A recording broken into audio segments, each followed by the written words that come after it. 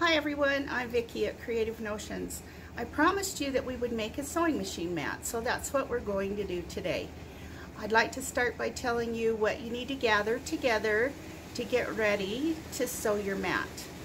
So I will also have a PDF available on my website and I will link it below so that all you need to do is go and click on it. So I'm just going to show you step by step what we need to do after I read you what you need to get together. So I'm sorry, but I'm going to be looking at my list. You'll need, for your sewing machine mat, you're going to need some fat quarters or some scraps or some fabric of any kind. It would be perfect to use the 8 fat quarters that you get in your Creative Notions box if you like that. I would pick favorite colors because you're going to be using it a lot. You'll need some Bayani Soft and Stable, or some leftover batting works great, or any kind of a good stabilizer or a good interfacing would work well. You'll need a swivel clip with a ring, with a D-ring, a dowel, a 1/2 inch and to a 1/4 inch by 20 inches long. Now this is optional, and this is the modification that I made, and I'll explain why I did that. You'll need a fabric marking pen, like a friction pen, or chalk. I like to also use chalk or a chalk pencil. Cam snaps, and you may not know what those are. You can get them at Hobby Lobby and Michael's and Joann's, but they may not be called cam snaps. You can also look online at camsnaps.com and buy many colors and the tools that you'll need to apply them. But Velcro would work well if you like working with Velcro, or regular snaps, sew-in snaps, any kind of a connector.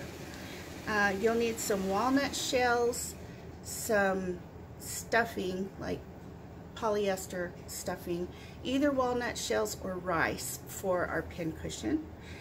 You'll need some pins and maybe some Wonder Clips, possibly a walking foot on your sewing machine. It should help walk through the layers. You'll need your ruler and fusible interfacing. We're going to use quite a bit of that. So I'll list everything that you need on the pattern on the PDF, and let's get started. So I've cut out my 18 by 21 inch top and backing for the mat itself, and then I've just used some quilt basting spray and sprayed about halfway here. I've also cut my Soft and Stable, and then fold that back and just push it down, press it down. I like to use quilt basting spray because it really holds everything in place very well. It doesn't gum up your needle. And then smooth that out. You'll also want to flip it over and make sure that you've done it on both sides. And it looks like I've already done it, but make sure that everything's good.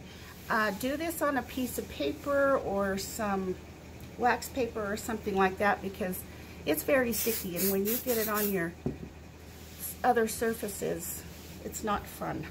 Okay, I'm not sure if you can see this or not, but I have taken my ruler and started here in the middle, from one corner to the other corner, and drawn a line with my friction pen. And then I've moved my ruler over every 2 inches. I put this 2-inch line here, if you can see it, this 2-inch line right on the line that I drew, and then just moved it right over and keeping that line straight and drawn. And I've done that all the way this direction and this direction, and then I turned my ruler around and went from this corner to this corner. After my lines are all drawn, you'll see that it's giving me a grid, and they look like little diamonds, but it's showing up pretty well. So I'm going to take that to my sewing machine and just sew right on the lines as they're drawn. Go all one direction and then turn it and go the other direction. And I'll do that, and then I'll show you what it looks like. It's all sewn, and then I've taken it over to the ironing board and pressed all of our marking away. Now I just want to square up the edges just a little bit. I did want to tell you that I used a 3.0 stitch length to make it just a little bit easier to sew.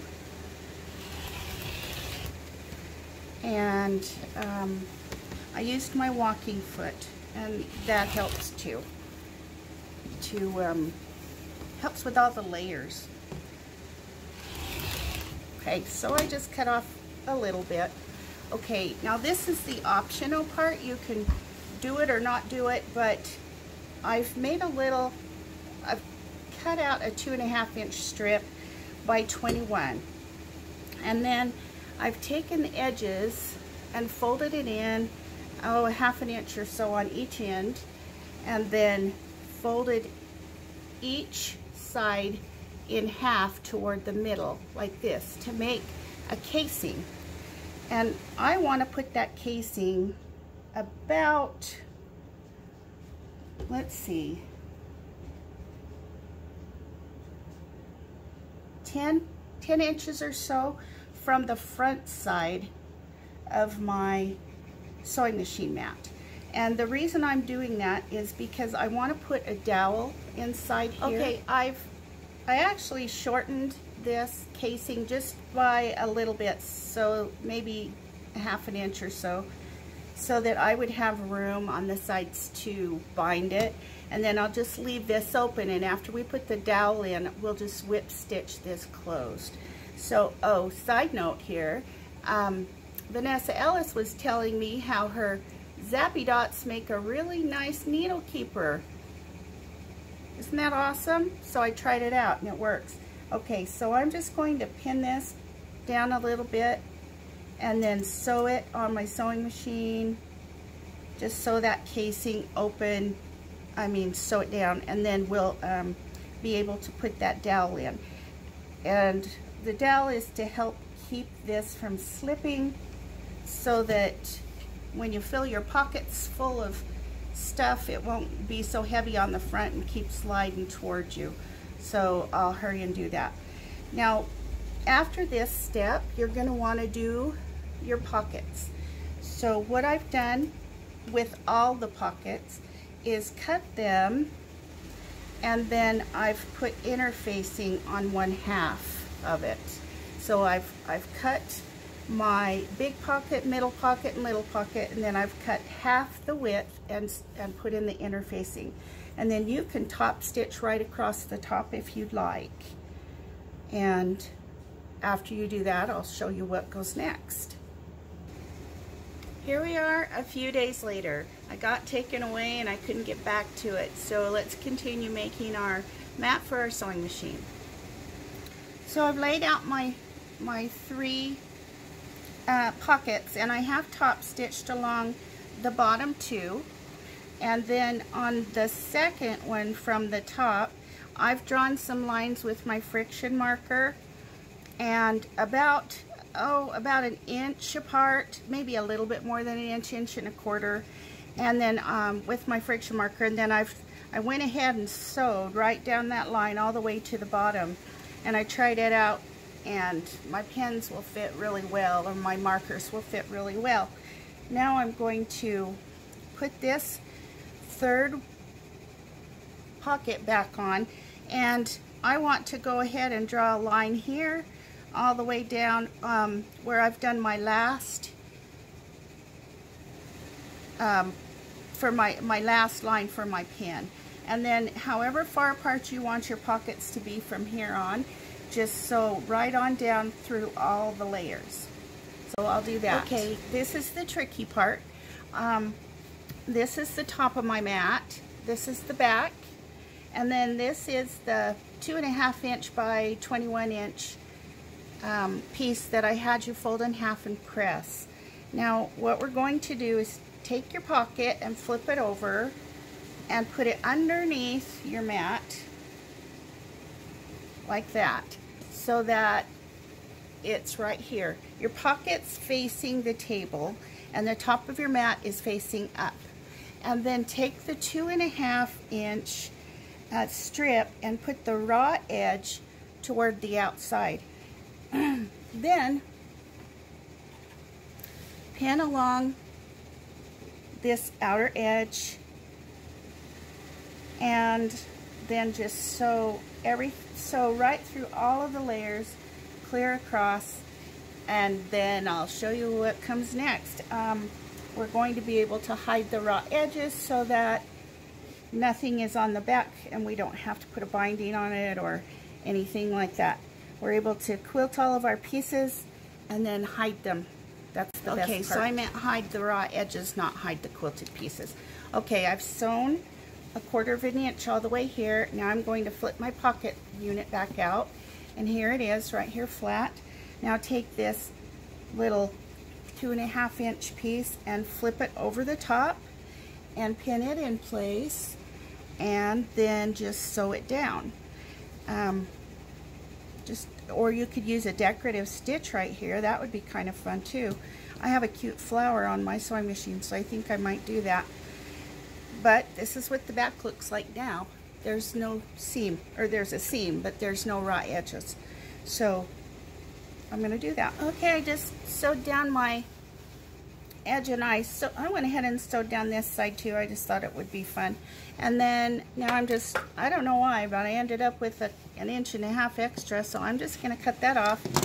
Now I want to make my binding for this mat, and I'm going to use the method, well, I did actually use just 1 fat quarter, and I cut it into 21 inch strips, 2.5 by 21 inch strips.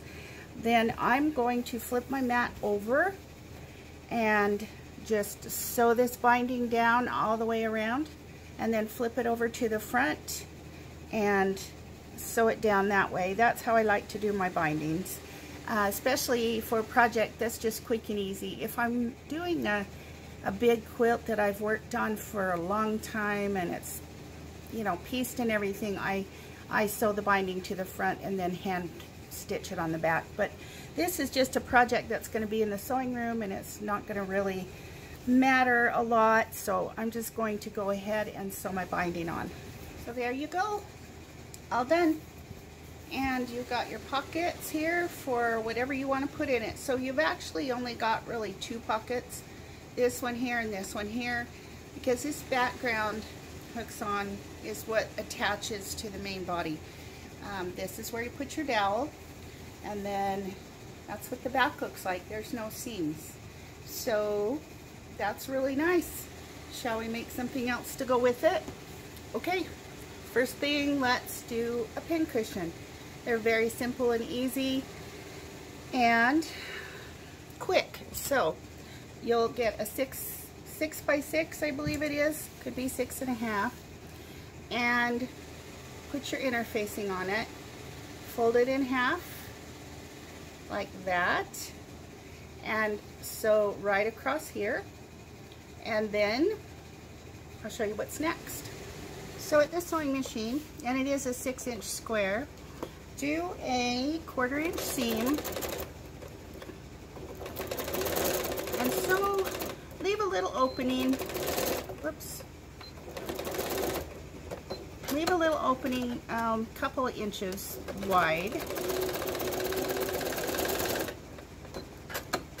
so that you can turn it. So you'll have a little opening right here. Then you're going to flatten it out so that your seam is on the top. And you don't have to open the seam, you can if you want to. And do that to both ends. So 1/4 inch seam.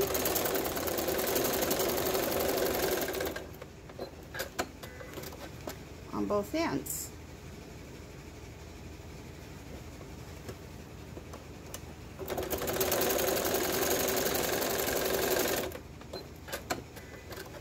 Okay, and that gives you this. It kind of looks like a little, I don't know, flat thing, envelope or something. Okay, now just kind of stick your finger in there and get a hold of a corner and flatten it out something like this. You're going to, you can mark it if you want to, or you can just eyeball it like I usually do. Maybe go in 1 inch and so that corner, and then trim it off. Then you'll do the same thing to the opposite corner.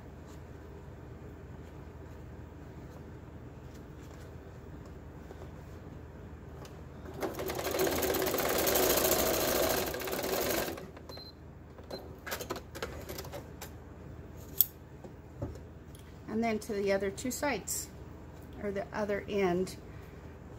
So do the other 2 corners. Maybe 3/4 of an inch. Kind of just eyeball it a little bit, or follow the pattern. I'll probably have it written out by the time this comes out. Okay, now you have a little square like this. So you'll turn it right side out.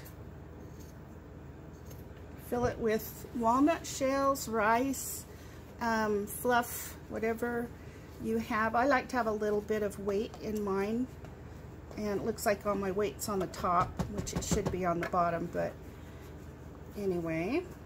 Okay, just push these corners out with your fingers,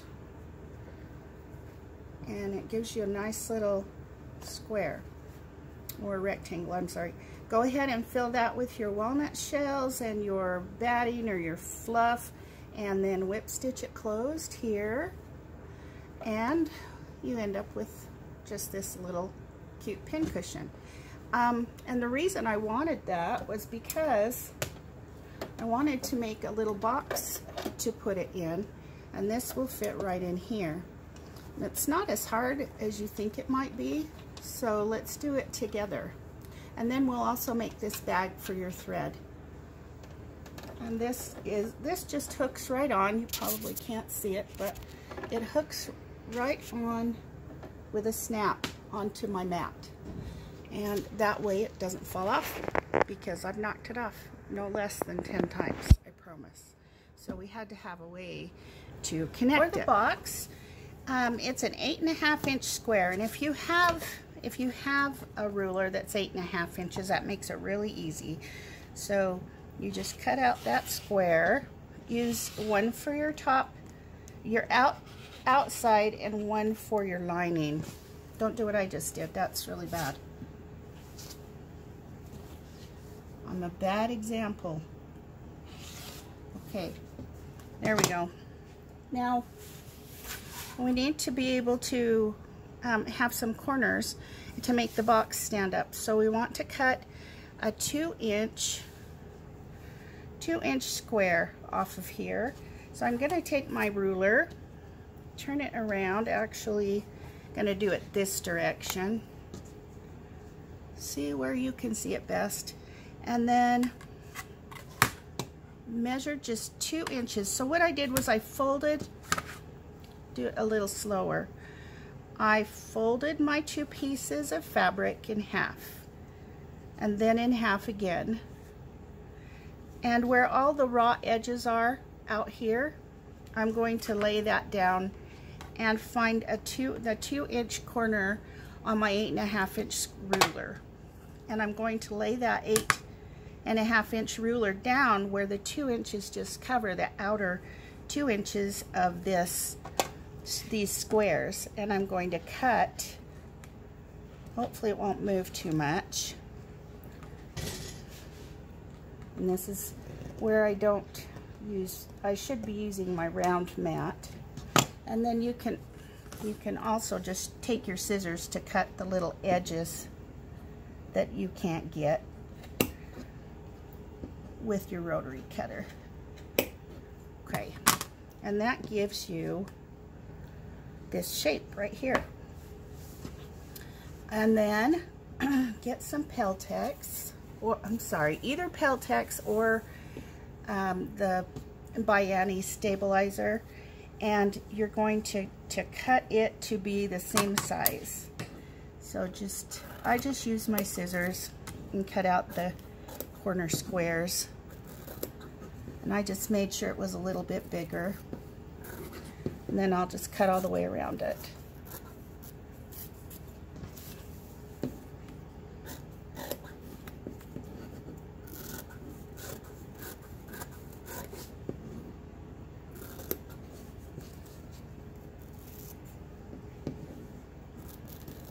Okay.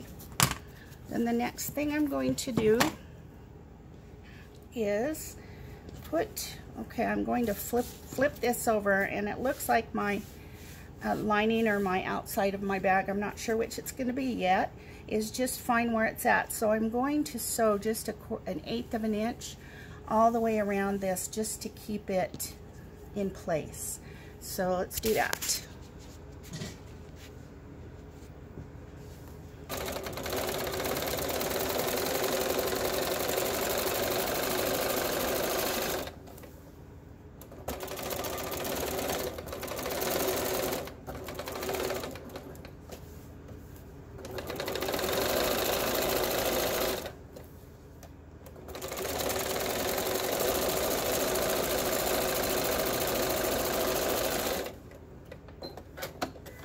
Okay, now take your corners and fold them in toward each other like this, and sew 1/4 of an inch seam all the way down.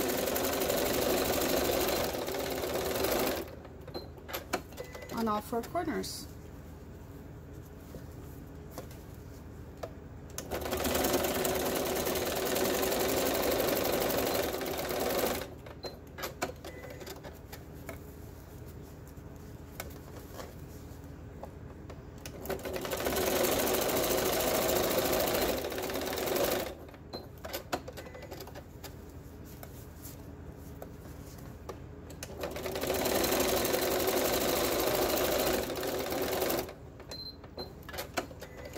And there you have a box.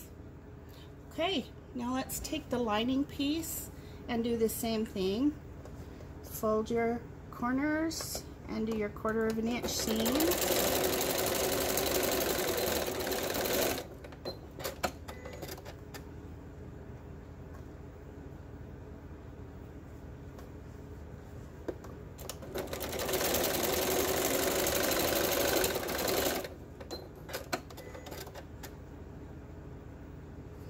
This is a really fast and easy way to make a box, and you can make these for all kinds of things, to make them for gifts, or to maybe make some cookies, make a bigger box, and give your cookies away for Christmas or whatever. Okay, so now I'm going to flip this so that the outer fabric's on the outside and the foam's on the inside, and then your lining is on the inside, just sitting in like this. And then we're just going to put a binding around the whole outside. And I have this much binding left over from going around the mat itself. So I'm going to put my binding on the inside and make sure my edges are lined up, and go ahead and bind it like I normally would any other thing. And then I'll show you how it turned out. So there's our box. Very easy and quick. It's reversible. You can make it however you want. You can take it over to the ironing board and flatten your edges so that you've got your seams facing in, and then just give it a press, and it will stand up a little bit better for you. And then when you get your pin cushion finished, it should fit right in there without any trouble. And then you've got some room right here for your clips or your screwdriver or an extra pair of snips or whatever you want to put in there. Now let's make the bag. This is a very simple bag as well. That is, we use the soft and stable width and 2 fabrics, and then I have made a tie and hooked a pair of scissors on here so that I can always find them, because I lose things a lot, really a lot. So we'll get that together and I'll show you how to cut it out. These are the pieces that you'll need for your bag. You'll need an outer piece that's 14 wide by 8 inches long, and then you'll need your inner piece that's 14 by 10, just a couple inches longer, and then you'll need your inner facing or soft and stable that's the same size as your outer, which is 14 by 8. Then you're going to need a scissor, your scissor fob, or your scissor, I don't know what to call it, cord. And also use your leftover binding.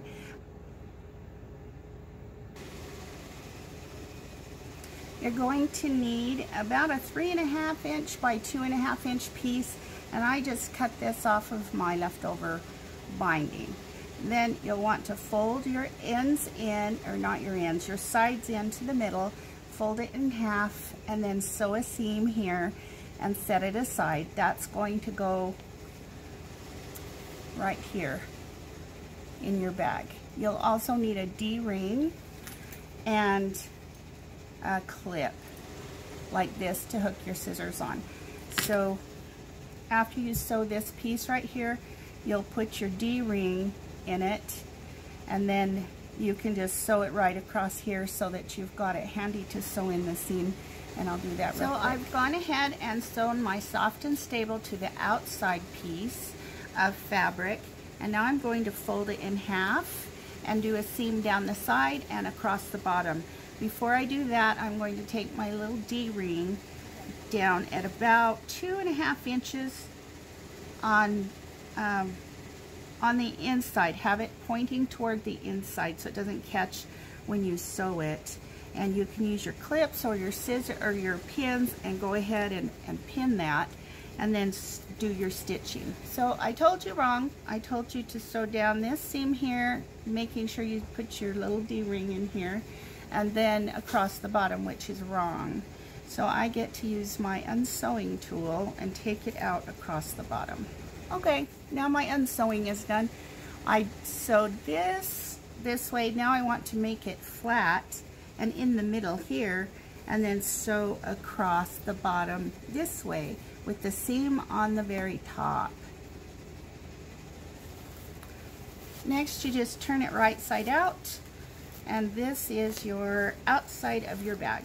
Poke your little corner seams out, and you can see there's my little D-ring ready for my scissor cord. Okay, now you'll do the same thing with your inside. You're going to sew down this seam and then open it up like I did the other one, like I did this one, and sew across the bottom. Okay, I sewed down the seam, and then I actually did the same thing I did on the first one, so I unpicked it, and then I made it right, and I flattened it out and sewed across the bottom. So your inside of your fabric is on the inside. Stick this inside your bag. Just kind of push the corners in like that, and then your lining will come over the top of your bag like this. Make sure it's all even and it looks nice, and then just tuck an edge under, tuck your edge under like this, press it, put some pins in it if you want to, and then just sew around. I'll show you how I do that. So I took the table off of my sewing machine, and this fits right on here like a sleeve, like if I was sewing a sleeve. So I'm going to keep it on my straight stitch, and then just take a few stitches at a time, kind of pulling a little bit because it just barely fits over the arm of my sewing machine. So before you sew, make sure that your seams line up, because if they don't, it won't come out lining up. I promise. I just tried it. So let's try again. I put this over the arm of my sewing machine, and I'm just stitching just 1/8 of an inch maybe on here, and I did pin because sometimes things slip, and if you pin it's better. So I'll get this done. Ta-da, there we go. All sewn over. Very simple, very easy. You can box these corners if you want to. I didn't, because I didn't really think it made that much difference, but that's a personal preference. It's up to you. Okay, now we're going to take what's left of our binding and fold the edges in just like we did for the clip. Fold it in like this, press it, oops, take it over and press it, and then sew down the whole length. And then we'll hook it on to our scissor fob or our keychain holder. I don't know what it is, but we'll figure it out. Anyway, hang on one second. The next thing you'll do is take this to your bag that you've made, your thread bag, and hook it through this D-ring. Bring it up and fold it over so that you can't see the raw edges that are on the inside here, and then just sew it across right here. And then when you get to the other end, you'll do the same thing with the swivel clip right here, and you'll put it through the swivel clip and then fold it over and sew it down, and then you can attach your snips like this, and then hang this to the side of your sewing machine on a command strip, and it's always accessible. If it falls, it can only go so far because of the cord, and so you'll always have it nearby. So I have my mat right here, and then I have my little basket, and I decided that the best thing I could do would be to attach my little thread bag by either using snaps or Velcro.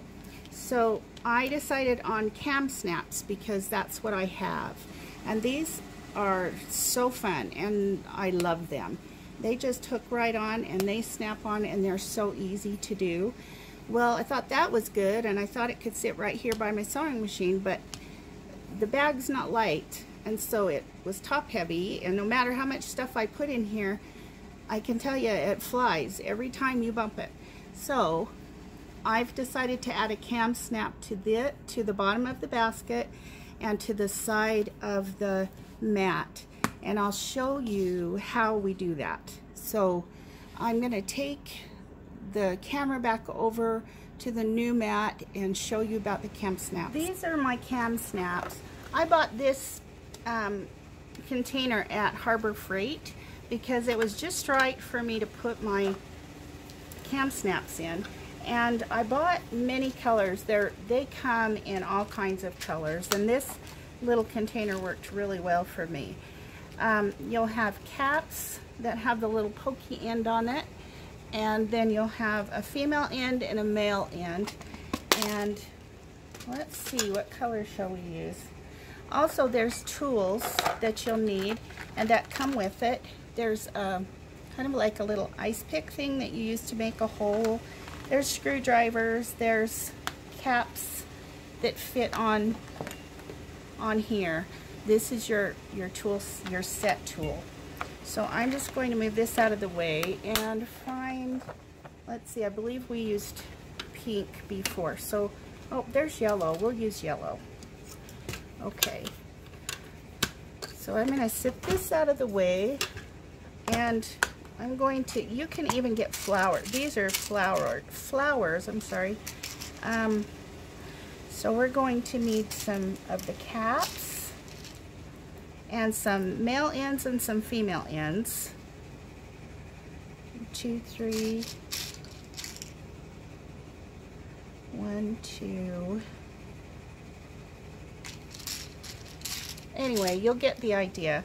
I'll do 1 or 2, and then you can see what I'm talking about. Okay, here's our new little basket, and I'm going to want it, let's see if I can get where you can see it. Okay, here's our basket. I'm going to want to place it right here on the edge of our mat. So, let me see if you can see that, right here. So I'm going to mark You can use a friction pin or whatever pin you want. Turn it over and just do a little mark, a little circle, and I would do 2 snaps. And then you'll want to see how far away they are on there, but let's do these first. So you'll take your little ice pick tool, make a little hole, as you can see, and then you'll put one of these little flower ends, or you don't have to use a flower one, you can use whatever you want. Actually, it goes on the inside. I've done that before and then I had to take it out. Right in that hole. Okay, so it comes through like this. Now you're going to use either the male end or the female end. Just make sure you do the same one each time. And then the tricky part is getting it inside this little tool. Your cap will go inside the black part right here, and this is the cap. So get it all squished in there without letting go, and then you just squeeze it really good, and it squishes the center down right there, and it's there. It looks really good. Okay, and we'll do that on the other side.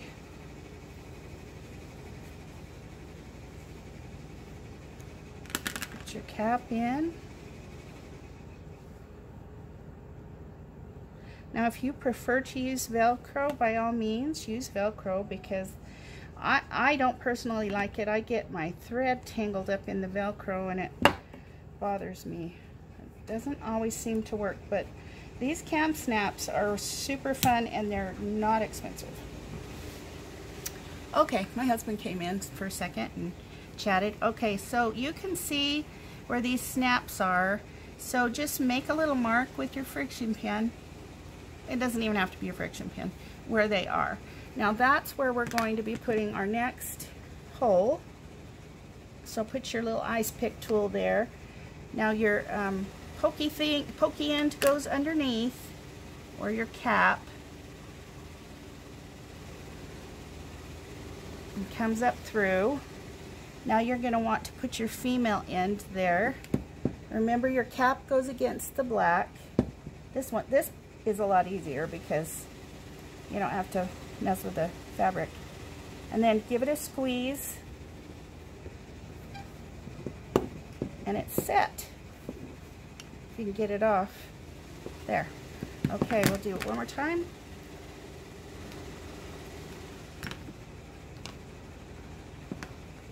These are so good for so many projects. I really love them. They're so handy. Oops. Okay.